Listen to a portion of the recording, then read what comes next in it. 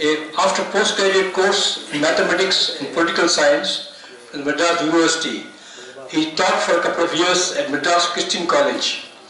He launched the Transport Monthly Mobile in 1962 and Industrial Economist in 1968. Next year, they are celebrating the Golden Jubilee. It's a very rare thing for a business magazine to complete run for 50 years. I think we should give a big hand. He has visited and written about hundreds of projects throughout India concerning steel, power, fertilizer, agricultural universities, nuclear power stations, automobile plants, etc. He has also visited the US, Germany, France, the European Commission and the FAO on invitation to cover specific projects and programs. He also covered the Prime Minister's visit to Washington in 2005 and was part of the PM's media delegation that visited UK and Finland in 2006. He has interacted with several state chief ministers in India, including Narendra Modi when he was Gujarat CM. A specialist writer on agriculture, he took the initiative to set up the Agricultural Consultancy Management Foundation 10 years ago. Its aim is to improve agricultural productivity through application of science, technology and management. This evening, Mr. Viswanathan will discuss the how, why and what of the latest Union budget and its pros and cons. He will also discuss the budget in relation to the government's deep monetization strategy. Over to Mr. Viswanathan.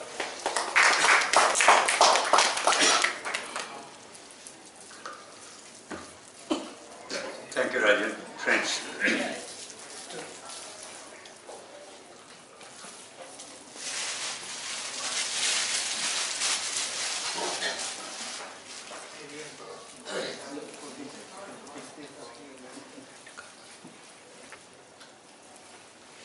We have an interesting facet of the argumentative Indian. We have opinions for everything. There are some subjects on which we will revel, we normally revel at giving our opinions. And budget is one of these. Tamil Nadu, we are ready to comment on everything from agriculture to Jallikattu to Naduvasal to everything. We revel in this. And therefore, we should all be familiar with many of the pronouncements of the budget by now. It's on 1st of February it was presented. We have almost 44 days gone. So you should all have seen various descriptions on the budget, and I run quickly through some of the highlights of this. You know, my paper was released on 15th of March 1968. That means tomorrow is our anniversary of our finding of this. And since it was released in March, naturally the first theme of the first issue was itself. At that time it was released on 28th of February. Therefore it was my first issue was in detailed coverage of budget. Morarji Desai was the finance minister. You know, Morarji Desai had the longest tenure as a finance minister, and Tanu, the outstanding cartoonist, adored the wrappers of our paper for several years, followed by Gopulu. In those times, I believe that a journal must have a brilliant cartoonist to adorn it. And Tanu, the internationally renowned cartoonist of those times, used to draw for Swarajya, Kumudam, Kalki and myself, and my journal. And the budget levied some tax on sweets and confectionery. Therefore, Tanu mentioned this. You know, I have had the opportunity to discuss a budget with almost all the finance ministers since 1973. We have an annual conference of economic editors, and I have been invited to attend this from 1973. I hold the unbroken record for attending this. And this is a 3-day affair, now reduced to 2 days. The finance minister and the finance secretaries are present, and we are followed by about a dozen other ministers handling economic portfolios, agriculture, commerce, all sort of these. And we used to have the advantage of discussing the major economic issues on policy matters with policy makers, and they provided useful the opportunity also to raise issues of specific concern to our region. I was one of the two invited from the entire southern region, so I could raise some of the issues relating to the southern states. So this is one of those from Chavan right up to Arun Jaitley, all the finance ministers. Some of them had long records, and it used to be delayed because these are mostly for backgrounder sessions. Therefore, most of the ministers also used to give backgrounders some of the things that are not for publication. They used to caution, and they were very useful to get an idea of the impact of the budget on the various sections. The Tamil Nadu had the distinction of fielding the largest number of finance ministers. If you talk also the Madras presidency of 1947 onwards, we had 5 of these. After Morarji Desai, P. Chidambaram had the longest tenure as finance minister. He had 2 tenures in 1996, 97, 97, 98, and again under UPA 2 stints. He holds the record after Morarji Desai. This year the budget had some very interesting facets. For one, the budget was presented advanced to 1st of February. You know the various changes. Because in British time, they had to synchronize with the time of Britain. There was a time difference of about 5.5 hours. Therefore, for a number of years, until recently, until the time of Yashwant Sinha, it used to be presented at 5 o'clock in the evening.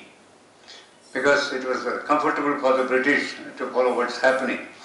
This changed it to the morning hours on the last working day of February. And now, this year, they advanced it to 1st of February. The second interesting fact, as you know, is that they dispensed with a separate budget for railways after about 74 years. And the Prime Minister stole the thunder by the address to the nation on 31st of December, announcing a scheme of a number of schemes over there. And the role for Arun Jaitley was reduced to that extent. This was an advantageous thing to do because in the earlier system, we had hardly the time to prepare the estimates and complete it. You know, normally we used to have it in the end of February, and the Parliament used to go for recess on 15th of March and used to reassemble on first week of April. And by the time the demand for plans where the various ministries are passed, it will be end of April. That means we didn't have much time to implement the budget schemes from the 1st of April of the next year. The second quarter is invariably a monsoon season for most parts of India. Therefore, not much activity relating to the financial sector used to take place for the first 6 months. So we used to have really the budget's impact or the implementation of the various proposals of the budget only from the 3rd quarter, which was absurd in the sense you all would know, like our industries, everybody rushing in the march, our insurance agents, everything to meet targets. Most departments used to spend their last efforts to spend the allotted budget figures in March, and some of the departments used to also get lapsed. So this is a welcome thing in the sense that they are able to get the full year available to them to implement the various schemes. This gives an idea about the size of our budget. The budget size is something like about 21.47 lakh crores. It gives an idea. See, if you take the size of Tamil Nadu budget as something like, say, something close to about 1.8 lakh crores, you get an idea how many times it is larger, some 12 times or so. You get an idea of the various items that contribute to the revenues. This gives the idea of where we get the revenues. I hope you are able to see this. The top thing, this is of course our borrowings. Later I revert to this. This is a real sad thing because like a family living on borrowed money. Government successfully, both at the center and states, have been borrowing recklessly, and that is at the top, not our tax collections and other things, but the borrowings. And these are the major areas where the money is spent. Centrally sponsored schemes are at the top, that is the central schemes, central sector schemes together, they account around 21%, 1/5 of the budget. Different states about 9%. Interest payments again, because of our large heavy borrowings, it occupies a very high portion of our spending. This roughly gives the idea of the various components that give the revenues. That is mainly gross tax revenues, the figure I have already given. Income tax gets us something like about 4.41 lakh crores. Corporation tax about 5.39 lakh crores. Customs and excise duties together contribute something like about 6.5 lakh crores.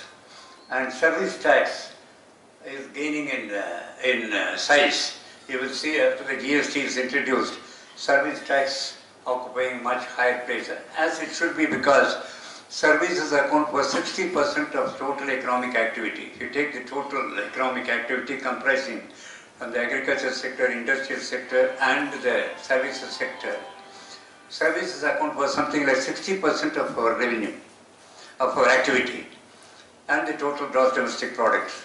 Next comes manufacturing, about 25, and about 15 from agriculture sector, which is declining. Increasingly, with each finance commission, more and more resources are transferred to the state. Now you see the transfer is more than half of the total revenues of something like about 22 lakh crores. So we are having a situation where you cannot blame the center for lack of resources, for example, for health. Health comes entirely under the state jurisdiction. So you can't blindly say increase allocation for health to the center, because the center, after the 14th Finance Commission recommendations, has transferred many of its areas to the states, as Modi has been saying. In the system of federal cooperative federalism, he has been increasingly handing more and more of the resources to the state. Therefore, we have to knock at the doors of the state for better delivery, better governance, better budgeting. Unfortunately, we don't do that much. One area which should cause a lot of concern to us is the reckless borrowing of both the center and the states.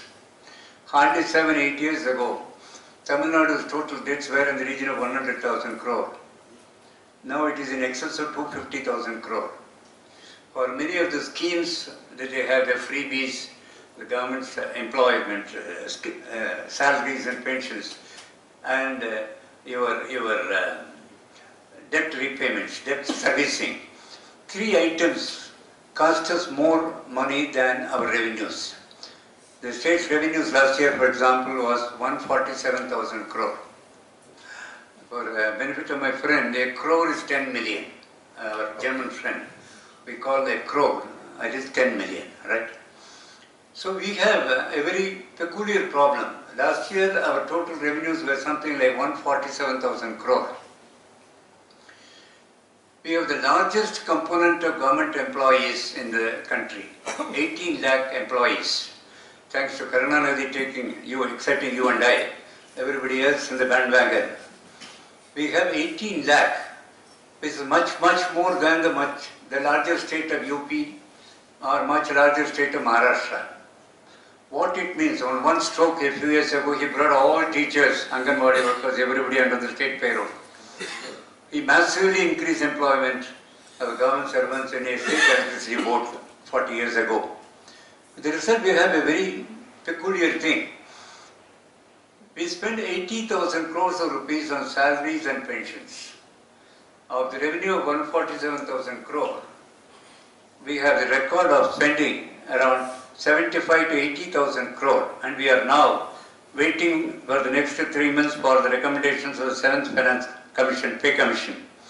That is bound to have an incidence of another 12,000 crore to the minimum. So we have a situation where some 55% of the total revenue collections of the state go for one item. Then we have the freebies. We give free rice of 20 kgs.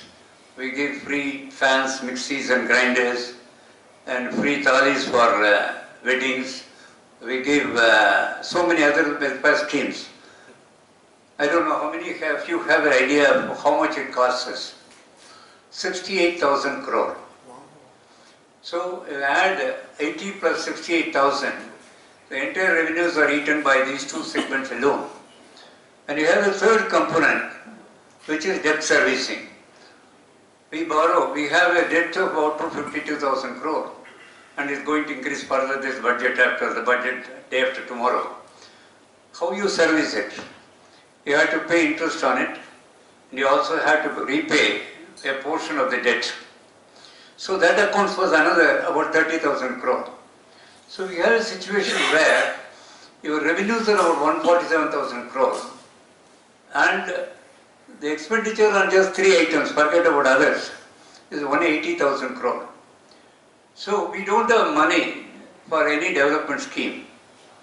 So if you don't find many bridges being built, you don't find any infrastructure investment, you don't find rickety buses in our state transport corporations, you can now understand why the government is not able to spend any money on any development work, which essentially means our going for more borrowings this year and more debt repayments, and that cycle becomes extremely vicious.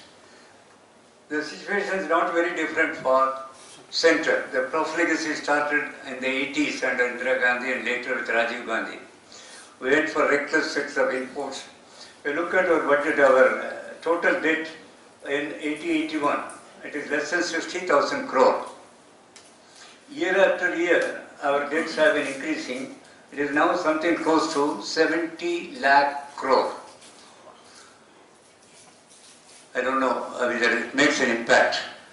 And in recent years, I'm running a business, most of you are in business, you can understand the impact of reckless borrowing, where it will end. And unfortunately, even the center unfortunately doesn't have much money for development schemes. And after the 2008 global meltdown, Pranab Mukherjee indulged in absolute profligate borrowings. Normally he used to borrow around 300,000 crore to meet the gap. He increased it to 500,000 crore and is now exploding further. So we have a situation where the debts are eating into our vitals. And if the economy is on a low growth, if the economy is not growing much, if the tax revenues are not growing to expected level, you have a dip in tax revenues, and as a result, you have to keep on borrowing more. This is an extremely tough situation, and particularly the growth has been much slower since 2011. Therefore, we are having the problem of inability to spend on development, jobs are scarce, and international positions are also pretty weak. I mentioned about the service tax. It was introduced as in a small way nearly 2 decades ago, and it has been increasing year after year. Now, after the GST, this is going to receive a further increase. You know, the GST system will reduce taxes on manufactured products. Therefore, your cars or refrigerators and other things, you will have much less taxes on them. Less taxes on them, they may become cheaper. They have to become cheaper. But your services are bound to be higher. Your rental income, for example, you are paying 15% on rental income. You have to pay 18%. So the service tax component will increase.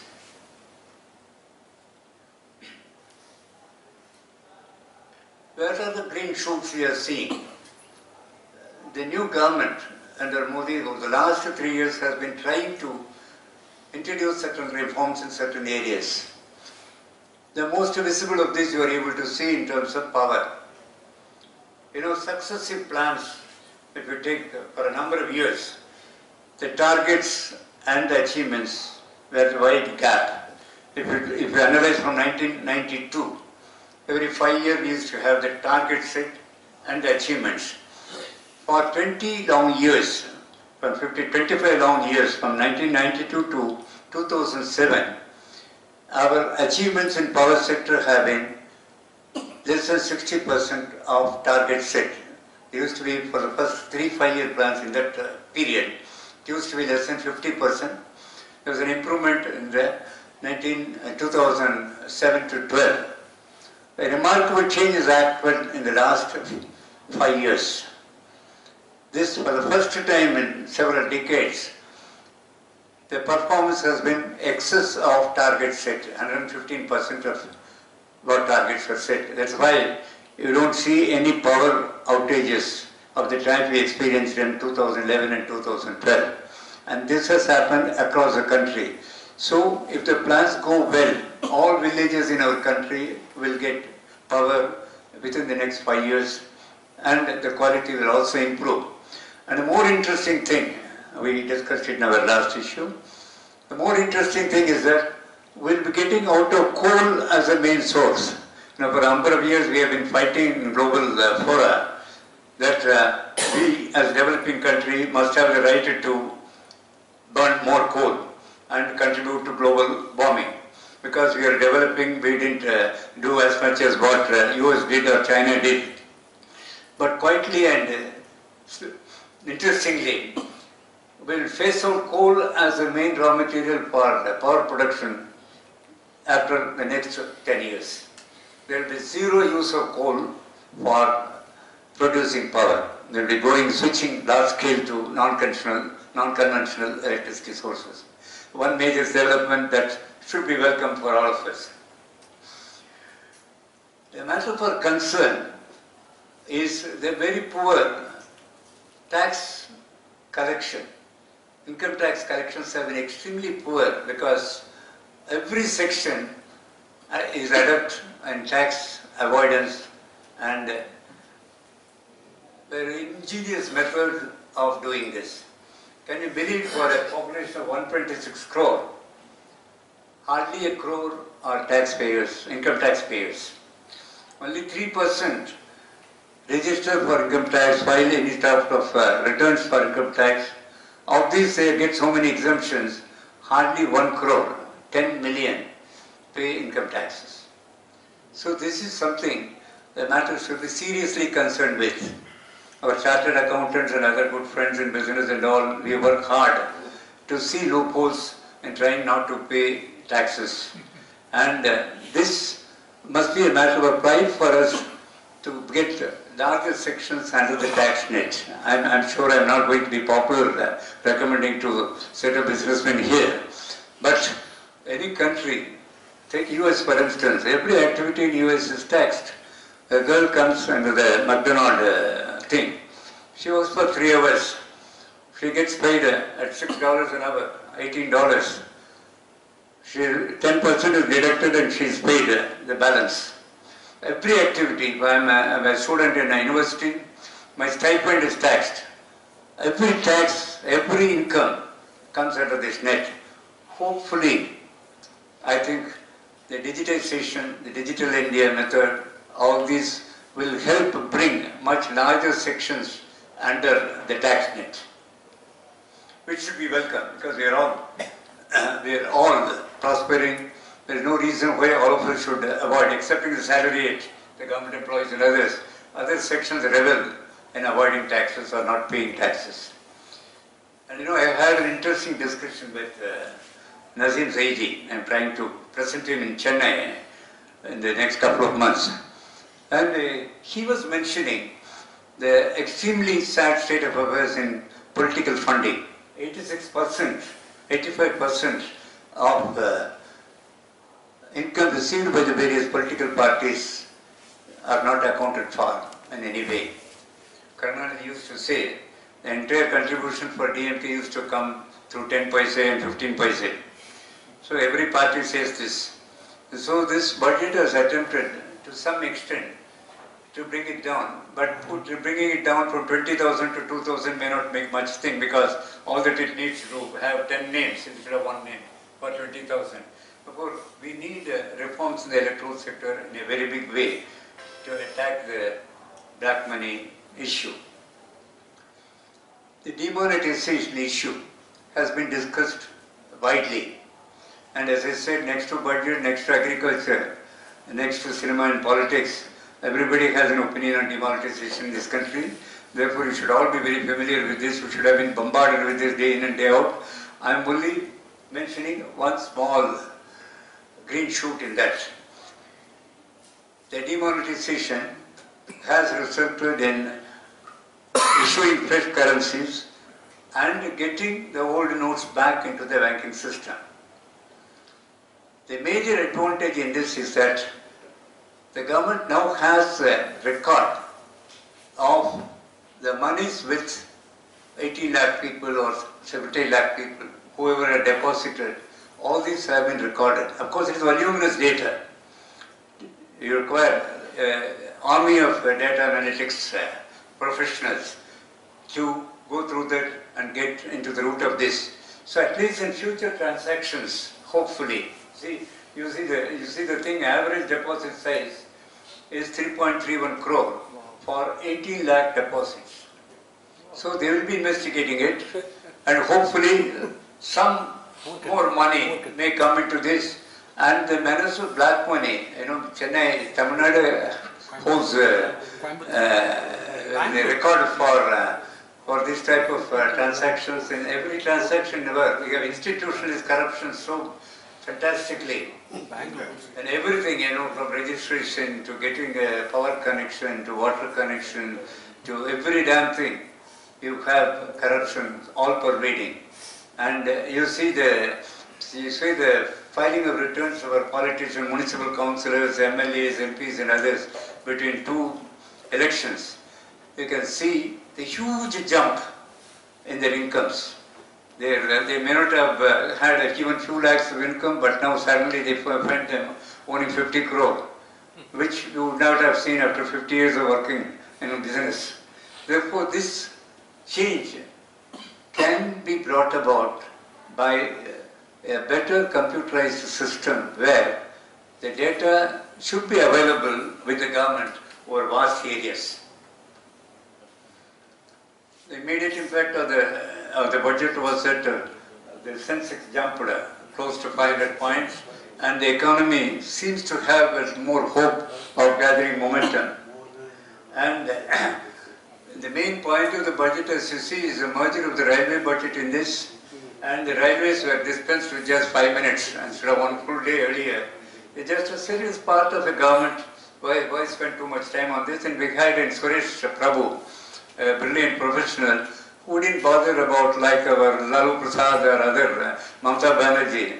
He didn't want to have the limelight, one thing, Ek Din Ka Sultan, the type of thing he didn't bother to. Therefore, he has quietly merged with this, and I think this will bring about much better coordinated development of the entire surface transport. If you say the plus points on this, there are no big bang announcements in the budget. We had the focus to expand the income tax base, fiscal consolidation, rural economy and infrastructure, which was the dream of every budget. Arun Jaitley has continued with that. The greater attention has been paid to MSME sector, which is supposed to handle about 40% of our manufacturing and 40% economic activity and 40% of exports. But that should be a welcome thing. They are also planning a mega oil company in the western part. They are going to spend something like 75,000 crore in Maharashtra. It's a huge investment. And they will be merging all the oil-related companies into one large company of great size. And internationally it can compete from the stage of exploration to production to marketing, and everything will be combined. But on the minus side, or what Jaitley could have done, include a certain target to bring more people under the tax net. I have been crying horse on this for over 30 years to little effect. Hopefully this computerization and other things will take our country to the next stage can we target bringing 10 crore of people under the tax net?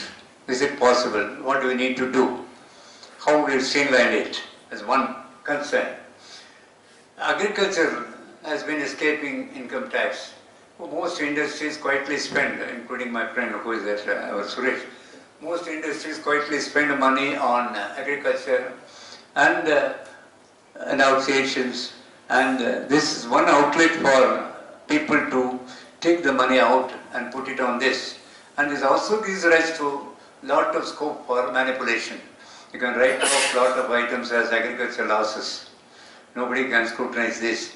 Therefore, there is some sense in agriculture is going to be more profitable occupation. There is going to be agglomeration, hopefully, and agriculture will emerge as a business. And in that case, there is no reason why agriculture should be kept out of the income tax net. And there are so many discretions, so many relaxations, so many exemptions, reductions. So corporation tax, though we say it is 33%, hardly the average is only about 19%. There is no need to keep it high and then give so many exemptions. So we will be moving towards 25% of corporation tax anyway, and these exemptions will be removed in quick time. And the greatest worry for us is how to prevent the generation of black money. Now the academic season is going to end, and my last issue, Dr. M. Anandakrishnan has written the pervasive corruption involved. You know, Dr. Anandakrishnan was the Vice Chancellor of Anna University and he was the Chairman of Kanpur IIT for a number of years, an outstanding educationist. He has openly mentioned, I have published it, that the bribe involved for a Vice Chancellor's post in Anna University is 5 crore to 50 crore, and that is taken by the Governor of Tamil Nadu. So he has made an open statement on this. And you know, the Public Service Commission of Madras, it recently recruited, Jayalalitha recruited 11 in one shot. But then 9 were, did have anything to do with administration or governance, ever lawyers, or a Punjabi would call liars. So 9 plus 2 others. And the High Court said the whole method was wrong and dismissed all of them in one stroke. Why they wanted so many in that Public Service Commission is each job given by the government has a tag of 1 lakh or more, or 2 lakhs or more, a teacher, a policeman, name any job. And that is a perennial source of income for them. That's why Karnataka or Jayalalitha is so happy about 18 lakh government employees, because there is money in this. And you are going to see the capitation fee increasing this year, because with the NEET, the NEET system coming for medical admission, there will be more pressure on engineering.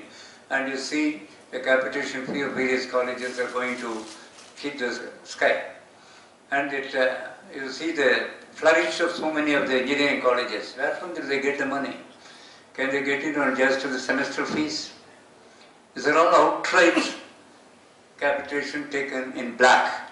5 lakhs, 10 lakhs, 50 lakhs taken in black. And we need to devise some schemes whereby this can be stopped. This is like a cancer eating into our vitals. And as mentioned earlier, job growth in recent years has been abysmal. And that is going to create, you know, apart from our politicians, many of our politicians, our students are also jobless. And that's the reason you get so many of them in lakhs assembled in Marina or in Nadivasal at the top of a hat.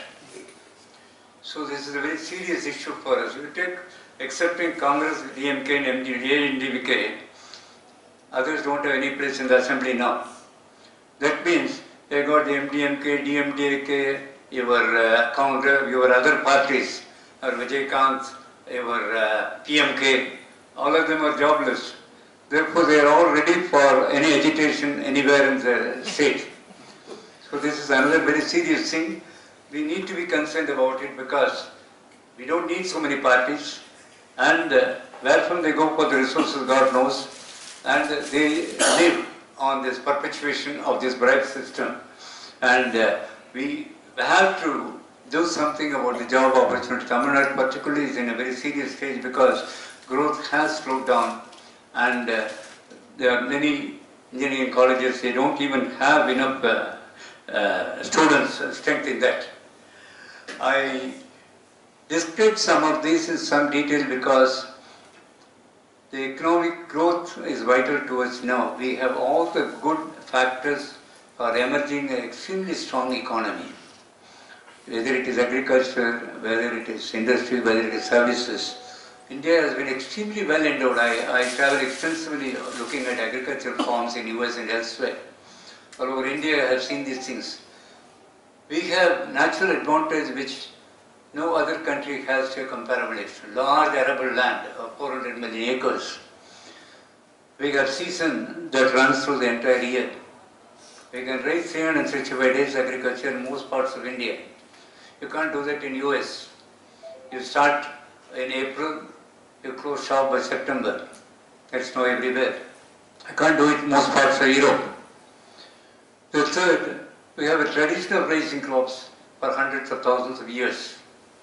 And therefore, there is no reason why we should be content with low levels of productivity. So we needed to focus on agricultural productivity improvements. I was discussing with Suresh when you were coming. The scope, our productivity levels are abysmal. We take 5 tons of tomato an acre, and California takes 80 tons, and Israel takes 200 tons an acre.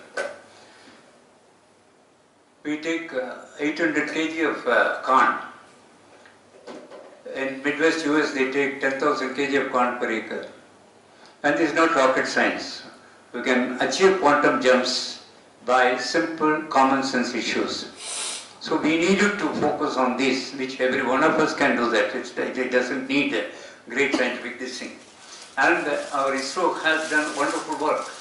If you see the type of analysis they have done 30 years ago in terms of mapping the entire country, in terms of soil, in terms of water resource and all.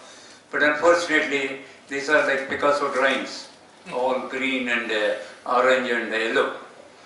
We don't have the system to deliver or translate this to the Kupusami and Kupun and Subban in the forms. We can do that easily with some efforts, and you can all look into the prospects for this. Likewise, even in services, IT is going to receive some hit now because of Trump and other slowdown. We have so many other areas to apply these things for our own requirements. TCS or Infosys hardly use 10% of their thing for Indian use. 90% is going for exports. Can we have a system whereby this type of use will be all pervasive for small industry, for agriculture, for the kirana shop and everything? We are seeing that happening. Lots of things. There is demonetization. There is a much bigger, faster switch to plastic economy or non-cash economy. I think Modi, after the recent success in the UP and Uttarakhand, will be most bold. I do expect some major reforms in the coming weeks, and we do hope the country will draw its full potential to grow as a very strong nation across the world. Thank you very much.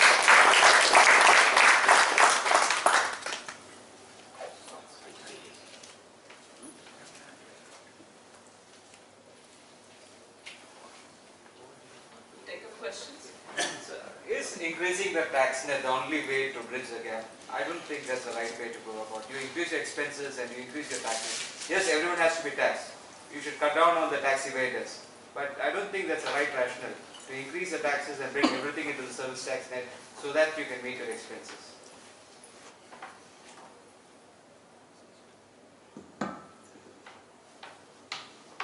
You see the contrast to how the developed countries have expanded this base. We have progressively increased the limit for minimum tax. Today up to 5 lakhs, more or less you can get away